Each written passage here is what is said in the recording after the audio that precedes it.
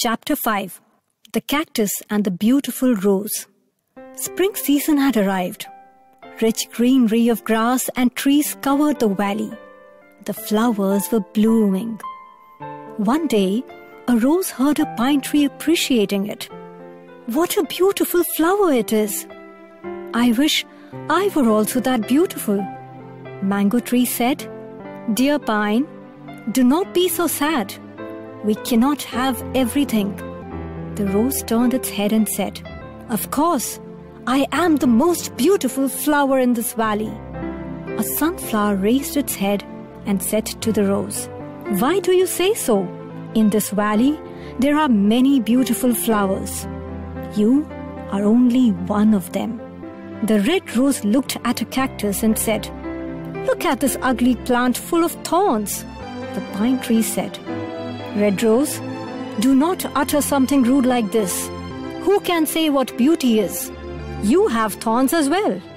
The red rose looked angrily at the pine and said, "I thought you had great mindfulness, but you do not know what beauty is at all. How can you compare my thorns to that of the cactus?"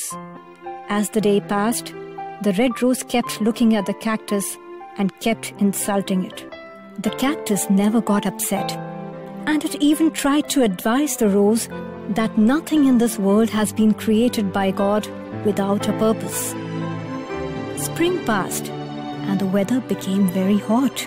There was no rainfall. In the valley, life became difficult for the plants and birds as they needed water.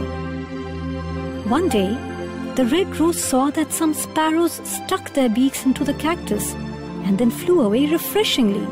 It shocked the red rose, and the red rose asked the pine tree what the sparrows were doing.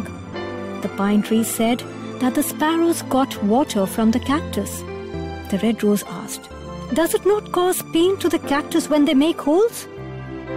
"Yes, but the cactus does not like to see any bird in pain," said the pine tree. The red rose felt very ashamed of its earlier words and behavior. The rose learnt the lesson. One cannot judge the quality of anyone by its appearance. So, it does not matter how little a person or thing is. They all serve some purpose.